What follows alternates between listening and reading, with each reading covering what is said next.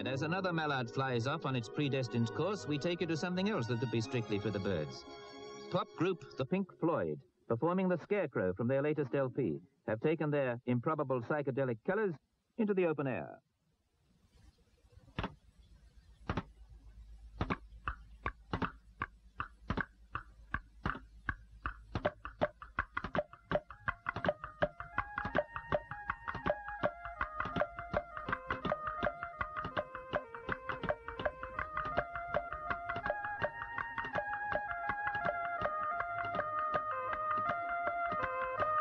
The black and green scarecrow, as everyone knows, stood with a bird on his hat and shore everywhere, he didn't care.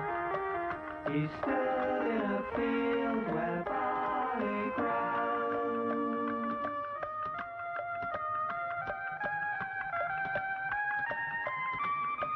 His head did no thinking, his arms didn't move, except when the wind cut up rock and mice ran around on the ground.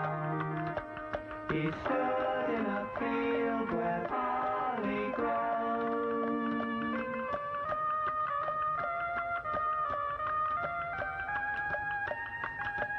The black and green scarecrow was sadder than me, but now he's resigned